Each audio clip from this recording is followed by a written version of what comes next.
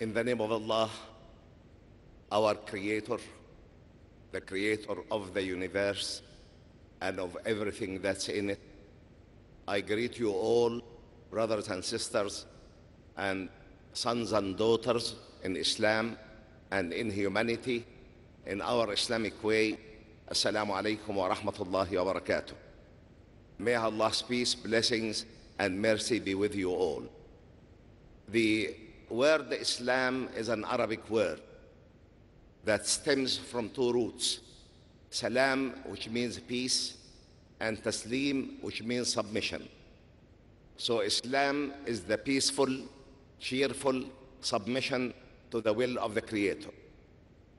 Islam was taught to Adam, may Allah be pleased with him, on the moment of his creation. And Prophet Muhammad, peace be upon him, tells us that between Adam and Noah, may Allah be pleased with them both, there were 10 generations on pure Islam, on pure unification of the Creator. All glory be to him, without parallels, partners, or similars. Then the devil came to a group of people from the tribe of Noah, may Allah be pleased with him, and tempted them by saying, many pious people have passed away. If you put their clothes on pieces of stick and sit them on chairs in front of their homes, people can see them and imitate them. They started doing that, and from that moment on, associating others with Allah, shirk came into being. Prophet Muhammad, peace be upon him, tells us that Allah, out of his mercy, has sent 124,000 prophets to every corner of that globe to guide people to the path of Allah, al-Islam. And there had to be a final stop for that process of divine guidance to man. And the final stop was the coming of Muhammad, peace be upon him, sallallahu alayhi wa sallam. Being the last message and the final integration of the divine guidance to man, Allah has taken the responsibility to preserve that message in its entirety, word to word and letter to letter, in exactly the same language of revelation, the Arabic language.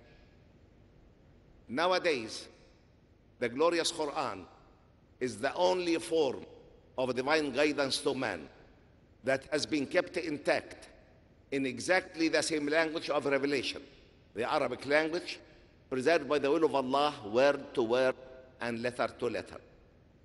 All the previous forms of divine guidance have been completely lost, and whatever left from memories about these previous messages have been committed to languages other than the languages of revelation, have been infiltrated by human ideas, have been highly distorted.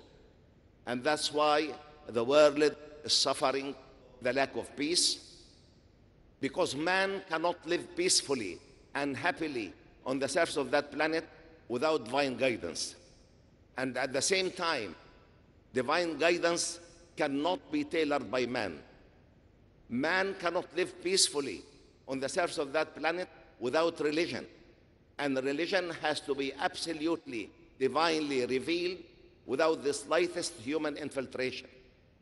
If we accepted this argument, we can see clearly that there is a clear-cut criterion by which we can discriminate between a true religion and a false one. And this criterion is the authenticity of the revelation that was sent down with the religion.